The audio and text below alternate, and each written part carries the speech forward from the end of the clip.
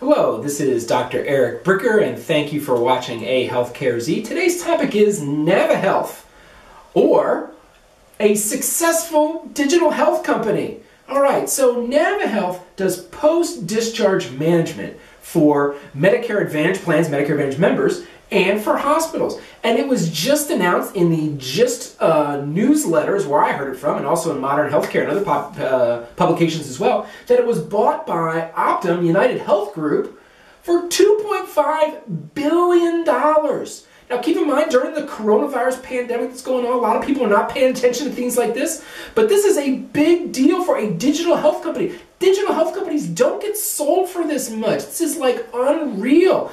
And the world of digital health is full of graveyards of digital health companies that have been unsuccessful. So here we have a hugely successful digital health company, so it would behoove us to learn, what did naviHealth do?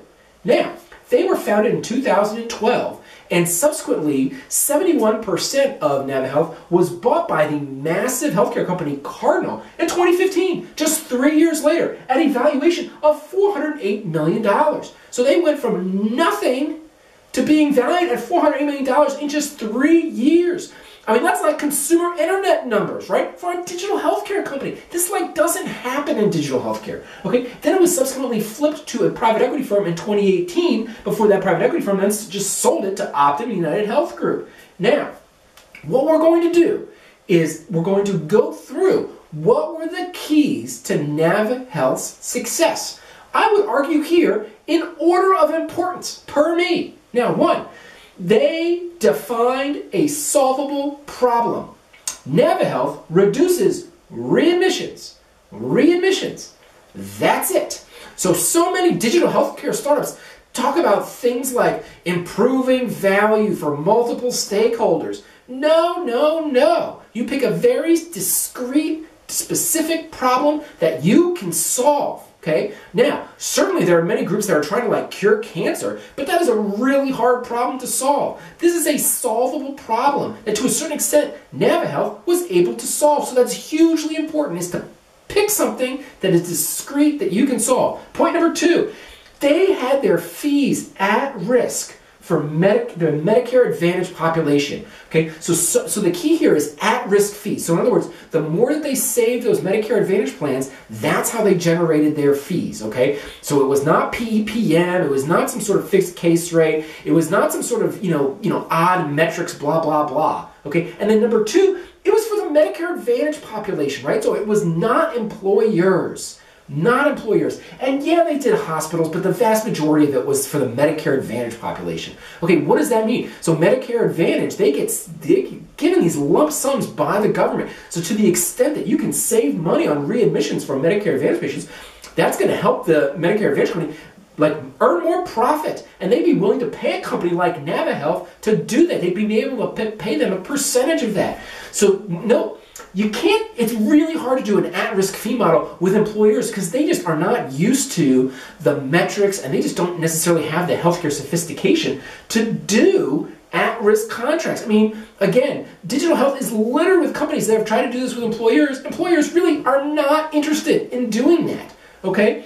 And secondly, Medicare Advantage. Again, this is 30% of people that are on Medicare. Guess who uses healthcare? People on Medicare use healthcare much more than the employed population. So that combination on point number two of at-risk and Medicare Advantage is hugely important. Point number three, they had a perfectly connected and involved investor, specifically in a gentleman named Thomas Scully at the private equity firm Welsh, Carson. So I will leave a link in the show notes to the article that even said that Tom Scully even was the main driver of the business plan of naviHealth. It wasn't a bunch of guys in their 20s wearing hoodies who were software programmers doing this. Oh, by the way, who was Tom Scully? He worked for both George Bush I and George W. Bush in both of their presidential administrations. He was the head administrator for CMS, the Centers for Medicare and Medicaid Services.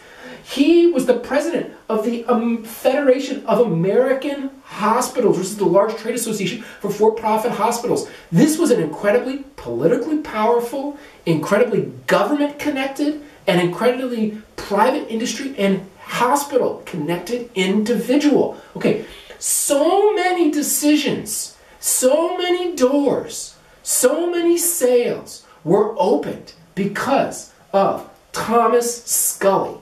So, if a digital healthcare company wants to be successful, it has to, I would argue, it has to have a Thomas Scully. Okay? That is, I don't care what your software is, yada, yada, yada. You have to have someone like this to be successful. In healthcare, that's how it works. Okay? Now, lastly, last but not least, is the actual software itself, the data itself, the analytics itself. Notice, it's not number 1, it's not number 2, it's not number 3, it's number 4. The software is number 4. Okay? It doesn't start with the software. Okay? A successful digital healthcare company does not start with the software. Next, they used humans on site. So in other words, naviHealth employees were at the hospitals coordinating the discharge and the discharge planning too. They were using the analytics and the data and the software. They did not rely on the hospitals themselves. They did not rely on the social workers. They did not rely on the case managers. They did not rely on the doctors. They did it themselves with their own employees. They had their own folks on site using their own data and their analytics. So it's the you can't do it software only. It has to involve people in healthcare as well. Okay, but again, notice, that is still number 4 on the priority list. These other 3 have to happen first. So listen, did the whole readmission process, was it horrible? Yes. As an internist and as a hospitalist, I would see the horrible readmission process all the time. Did it need to be fixed? Absolutely. Could you apply data and software to it? Absolutely. But it would not have been successful unless it was done in this way, the way naviHealth did it. And I wanted to share that with you today. And thank you for watching AHealthcareZ.